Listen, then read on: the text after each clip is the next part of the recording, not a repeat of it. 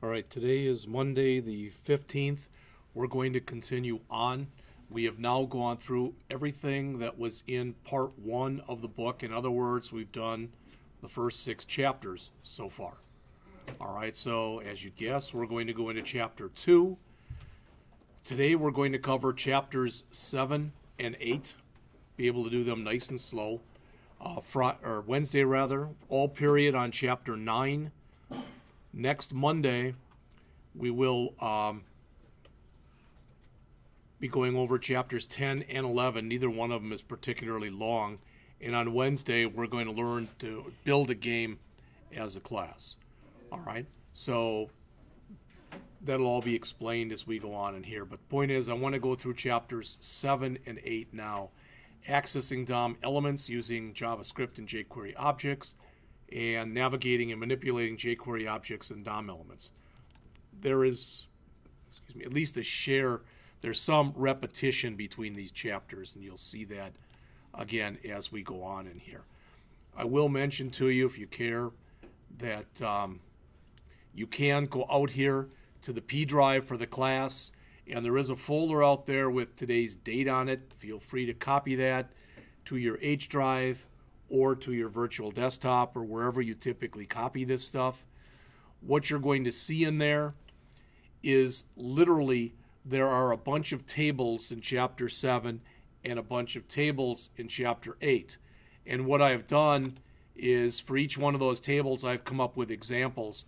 And I went out usually to either the jQuery site itself or to Mozilla site for JavaScript or whatever. But there are a bunch of examples out there. So again, what you'll see there is there's a folder with all the ones for chapter 7. There is another folder with all the stuff on chapter 8. If you desire to know more about the DOM, there are a bunch of PDFs and other stuff that I found in here on the DOM. This is some general stuff that's on the DOM. This is a really nice tutorial if you've never seen it before. It's javascript.info. And literally, if you just go out to javascript.info,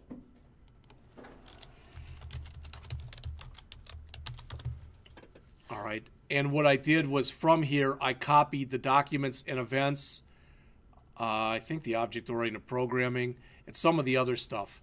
And I took them and put them into Word documents so you can see that. And it's just example after example. All right. There's a tutorial series that's on tootsplus.com called JavaScript and the DOM series. There's just 2 articles in it. There was another thing on tree traversal, so I put that out there. And if you've never seen these kind of things before, this is kind of interesting, at least in my opinion. It's called 81 jQuery Interview Questions and Answers, the Ultimate List.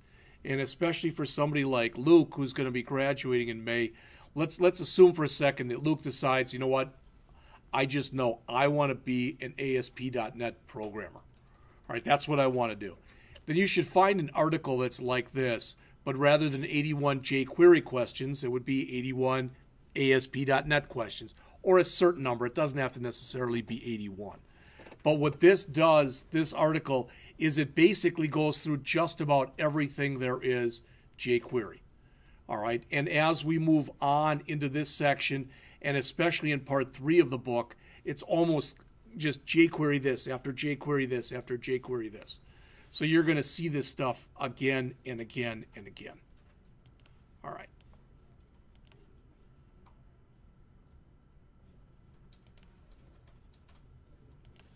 So you can see, if you're following along, I'm on page 197. We've got about 5 different objectives here. Tell the difference between a jQuery and a JavaScript DOM object. How to tell if an object is a jQuery object or is a DOM object. Basically, how to convert one to the other. And how to use jQuery selectors to quickly find DOM objects. And one thing about this, just so you know, the big difference between a jQuery object and a DOM object is something that gets built for you automatically when the web page is set up. A jQuery object is something, it's part of the jQuery library. look at it for lack of better words, is what jQuery did was they went in and they put a wrapper around a lot of the things that the DOM does naturally, all right, to try to give it easier syntax or maybe some abilities to do things that it couldn't do otherwise.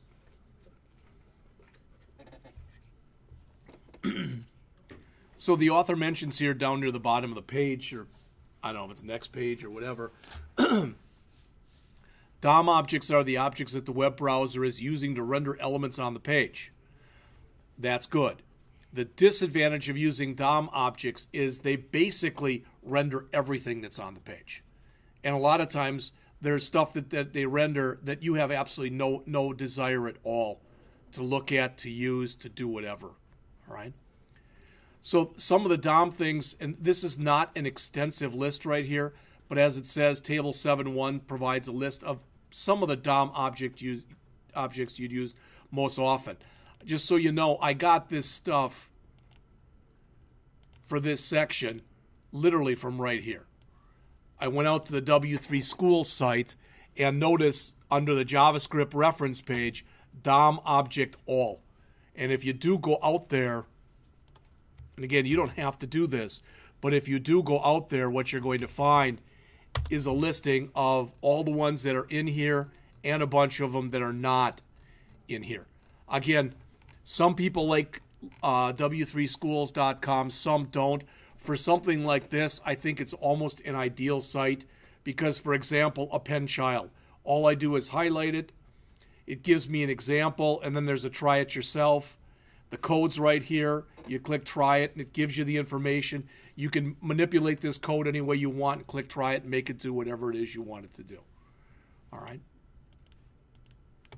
So again, it's not my goal here to go through all these, but one thing you do have to realize is virtually everything that gets created in the DOM gets created into what are called a series of nodes. And there's different type of nodes. All right, we'll get into some of this as we go on a little bit later. But anytime you see parent node, child node, and there's a few other things, you know, that's what you're working with. And it's built in a hierarchy. So really at the top is your HTML object. All right, and then if under your HTML object, let's suppose, for example, you've got a head object and you've got a body object. Well, then those become children. Those are child nodes of the HTML object. All right, pretty obvious when you look at that. Okay, and if you've got a title that's under your head, then that becomes a child of the head object. That kind of thing, and that's what they're talking about in here. All right. So as it says, the DOM object has a lot of properties and methods and a lot of stuff you probably wouldn't use. All right, but it is a fast way to do a lot of things when you're working on a web page and to do them dynamically. All right. For instance, when you look here under the click event, this enables you to execute or change the event handler that gets called when an HTML element is clicked. All right. So even though somebody clicks something, you can take that default behavior and change it. One of the things we're going to get into, not in this chapter, but in this section of the book, is talking about basically preventing defaults. And maybe you've seen this before, but the idea is, well, maybe I want to do something on a web page, and even though this is a hyperlink, when you click it, I don't want it to go to some site. So what I can do to keep that from happening is I can use one of these things in here that's called a prevent default, which means take whatever would happen normally and just don't make it happen. All right. If I decide I want to write different things on the web page, one way I can do it is to use inner HTML. All right. You can use that to either add things to a web page, or you can use it to modify existing things that are on a web page. The difference between inner HTML and outer HTML is inner HTML just has text in it, and outer HTML has both the text and the tags that surround the text. Value is an important one. Many attributes that you work on a web page are going to have a value attribute, especially if you decide that you're going to put a form on there, because virtually everything on a form is going to have some kind of a value in it. All right. Again, maybe not as important in here, but you'll see it as we go on, you'll see it next semester, doing some server-side stuff also. ID and class, hopefully those are pretty self-evident. Style, hopefully, is pretty self-evident. And these are 2 words that are in here, not the attribute part, but just so you know it, especially those of you, and that's most of you in here, that are in the Java class. What we're going to start talking about very soon are what are called getters and setters. And when you've got something like this that says get attribute, you're all, I think everybody in here, you're in the class with Denny before this, the MySQL class, and you're probably used to going in there and doing a select statement. So if I say select star from employees, it says show me every field in the employees table. But when you use a select statement, you can't change the information that's in there. You can change its presentation, but you can't change the data. Get works the same way. All right, if it's the first day of class and I don't know any of you, and Morgan walks in here and she says good morning, and I say good morning. She asks me, are you Jeff Scott? And I say, yeah, and what's your name? She tells me. That's a get name type of thing when you think about it. And probably, unless she's been married or is married, and I don't know, but let's just assume that she's never, at least with her first name, it's never been changed. So probably when she was an infant and they came in and talked to her parents and said, what name are we supposed to put on the tag here? And they said, Morgan. All right, well, that's a set. So when you set, what you're basically doing is you're changing, you're mutating. Setters are also called mutators. You're changing a value. When you're getting, it's like you're querying. All right, and again, you're going to see that kind of stuff over and over again. All right, so that very quickly, that was the DOM stuff. Then next, in the next table here that you see starting on the bottom of page 199 and going on to page 200, these are basically the equivalents of what you just saw on the DOM, but running it from jQuery. So again, as I mentioned, jQuery objects are basically wrappers around DOM objects. All right, and they've been written because, at least for most people, they're easier to use than the corresponding DOM objects. All right, and you're going to see a lot of these as we go on in here. All right, so I mean something, whoops, I guess I can't do that, but something like this one right here. You should now all be able to look at this and say, now notice it says, again, this is straight jQuery. $, meaning it's jQuery. The # my input, which means it's an ID called my input. And the .val means you're going to be setting the value. And in this case, you're going to set the value of that to the word test. All right? Within, I don't know, at least probably within a few weeks, you're going to be using add class if you haven't used it before. You're going to be using it all over the place. Because what you can do to any element on a web page is you can use the jQuery add class method to literally add a class. And if there's an add class, there's a remove class. Sometimes you don't want to add an entire class. You just want to take a line or a paragraph or something else and bold it. All right? So if I wanted to come in and let's say that for whatever reason, I wanted to take every paragraph on a page and I wanted to bold it. Again, I don't know why I'd want to do that, but let's assume I did. I can say $P means all paragraphs on the page, CSS, and when I'm putting here, this could be single quotes or double quotes. In either one, it doesn't matter. But that says literally bold every paragraph on the page. What if I don't want every paragraph on the page? All right, what if I only want paragraphs, that come after divs? Then I just have to do this. So that's the kind of stuff that we are going to be doing and we're going to continue to do in here, and you're going to continue to put stuff like that into your website.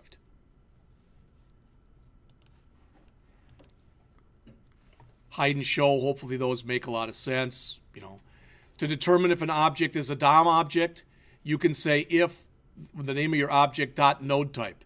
If it comes back true, it's a DOM object. If you say the name of your object .jQuery and it comes back true, it's a jQuery object.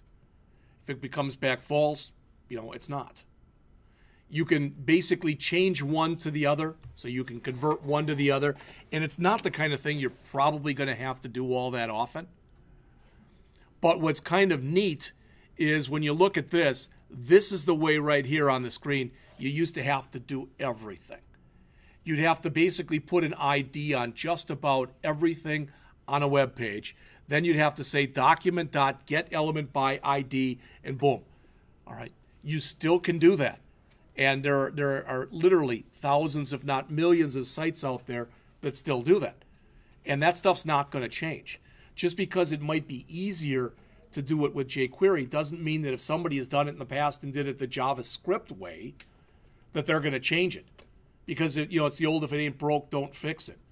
I may have told you about this. I still remember one of the first things I was asked to do when I was hired in at AT&T is this. My boss came in and said, "Hey, I want you to fix this code. It's a good way for you to learn. It's older code and it's not used often, but it was a few hundred lines and it had like 20 or 30 errors in it. And it was good because it did help me learn the language. But I noticed after I got it all to compile, there were 20 or 30 warnings in there. And I said, should I fix the warnings too? And he said, no. I said, why not? And he said, if that ain't broke, don't fix it. And believe me, there is a lot of that goes on at IT shops. All right, whether that's a right thing or a wrong thing isn't, I guess in that case, wasn't for me to say because that was the boss. All right. Finding DOM objects by class name. So there's getElementById for a single element. There's getElements by class name, so you can grab everything that's in a class. There's getElements by tag name. This is all straight JavaScript here. This is not jQuery. Again, jQuery being a JavaScript library. So it wouldn't matter here if these were paragraphs with a class of my class or something else. Divs wouldn't matter. Here, this would be able to, in this case, it grabs all of the divs. All right. So in this example here, this first example, I'm going to go through all of it in just a second, but all the code really is right here. So I'm going to bring it up just to show it to you. All right. As soon as I can find it, because unfortunately I cleaned this out and I got to remember where I put things.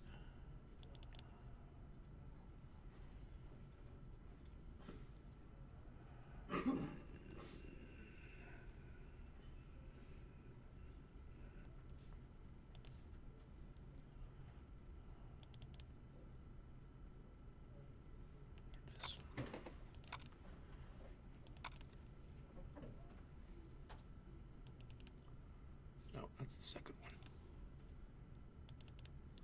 All right.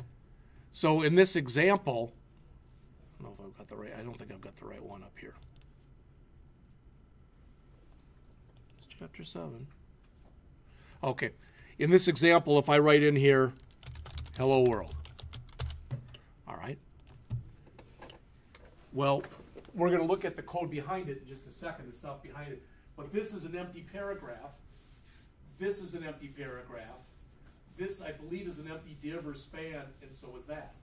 So what we're telling the system to do is whenever we type into update the first paragraph to whatever that is, and the second one to that, and then change the div or span or whatever it is. All right? So they're showing you how you can programmatically change something that's in here. And if we look at, not at that source. Let's take a look at the source from the book,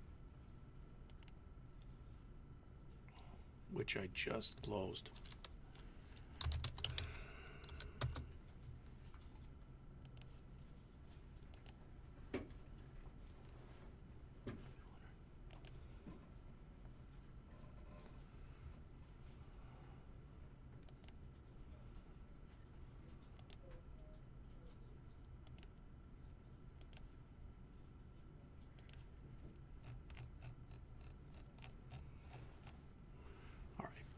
So hopefully, I mean, looking at this, not very difficult. What do we have here? We've got an ID here that's called text in, type equal text, and a button next to it. Well, these two lines that are right here, those two lines are creating this right here. All right, that shouldn't be a surprise to anyone. And then when you look afterwards, we've got what? span, class equal heading, span, class equal heading. All right, so we've got two spans, and there's nothing in either one of those. Then we've got two paragraphs, P1 and P2, and there's nothing in either one of those. So we come down here, and what are we doing? We're basically telling this to iterate through here and grab every single one of these paragraphs, and the in element dot value is whatever we ended up putting in here. So we tell it to go in there and change it to updating. All right, and they put I+1, otherwise it would have said updating 0 to make it fun, updating 1 to make it fun, so that's why they did the calculation in there. All right, so all they're doing is basically iterating their way through here and to show you how you can change things dynamically on the fly. Again, that was done using straight JavaScript. All right, and then starting on whatever the next page is here, 205, they talk about using jQuery selectors. These are things that are going to have to become second nature to you.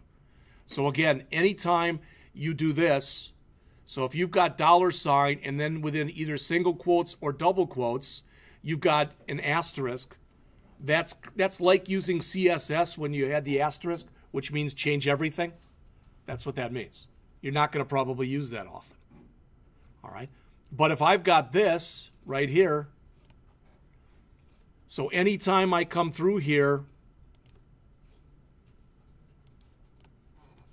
and I put in something like this, dot, whatever, that's going to look what, every time for everything with a class of whatever. All right. And if I put the £sign in, of course, it'll look for every ID of that. And he gives you some examples. So you can see that'll select all elements with a class of container. That'll select the HTML element or elements with an ID of menu.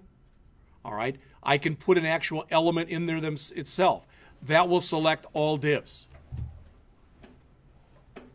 If I want to select not just divs, but in this case divs and spans and paragraphs, I can just comma separate them.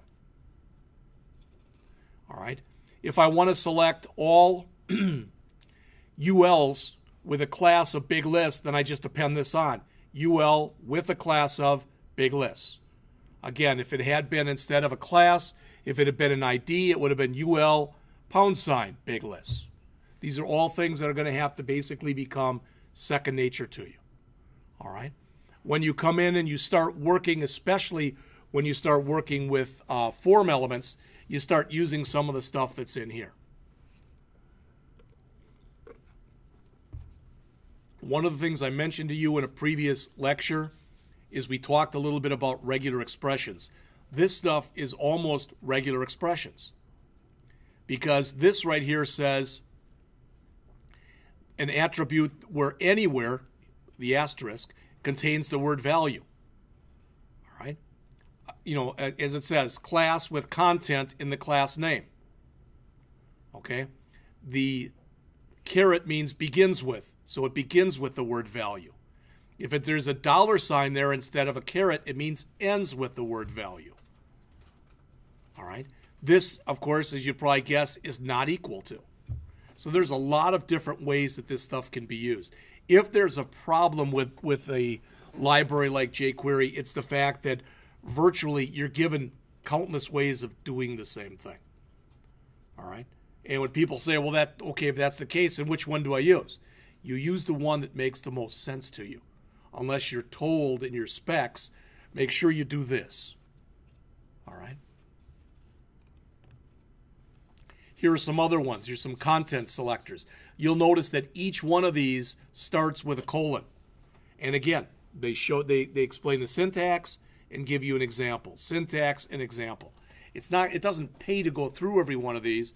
The chances of you going through all those and memorizing them right on the fly here probably aren't that good. But notice you can come in here and these two are opposites of one another. So you can select elements that are empty and you can select elements that have something in them. All right. Hierarchy selectors, again, I don't know what you guys went through when you were in the 157 class, but this is stuff that you should have gone through. All right? So as it says right here with the ancestor element, div span, selects all spans that are underneath a div. Doesn't mean that they're direct descendants, but they're somewhere under the div. So in between the beginning and the ending div tag, if there's a span in there, that will select it. All right? If you look at the next one here, parent-child. So here it selects all span elements that have an immediate parent element that is a div with a class of menu. All right? So that has to come right under it. The next one with a plus sign. Notice, selects all label elements that are immediately followed by an input element that has a class of text item. And sometimes when you look at this, you're like, there's got to be an easier way to do it than this. And typically there is. Finally, the last one that's in here, notice, selects all div elements that are siblings of an element that has an ID of menu. Okay? Now, one thing I mentioned to you, you may or may not care about this, but at the beginning of the semester is if you go out to the Blackboard site, right near the beginning, I've done a couple lectures on just straight HTML, and I went over these selectors. All right? Here's stuff that is specific just to forms. All right? As it says, input elements that are checked. Okay? Options that are selected. Focus. All right? You can enable and you can disable things. All right? Visibility is pretty simple. It's either visible or it's not visible.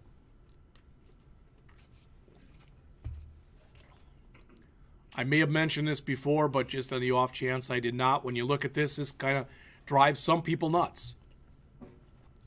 Because remember, the first element when you're working with CSS is element 0. So if I ask for all the even elements, when it for you and I, it probably looks like it's selected the odd ones, but it's selecting 0, 2, 4, 6. All right? You can grab the first of something, the last of something. You can check for equality. You can check for inequality.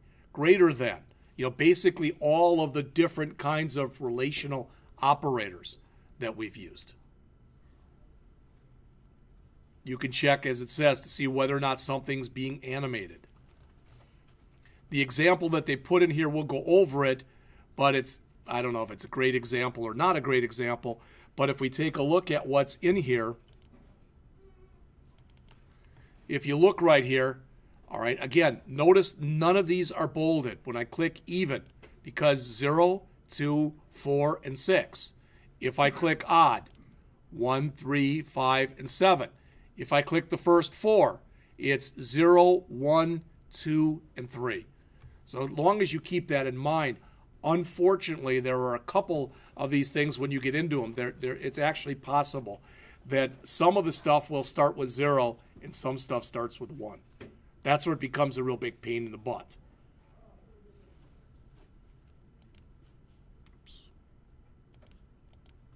Is there a way to force all of them to start with 1? Not that I know. Well, you could kind of write your own offset in your code. So instead of checking, I would think with writing some code, yeah, you could.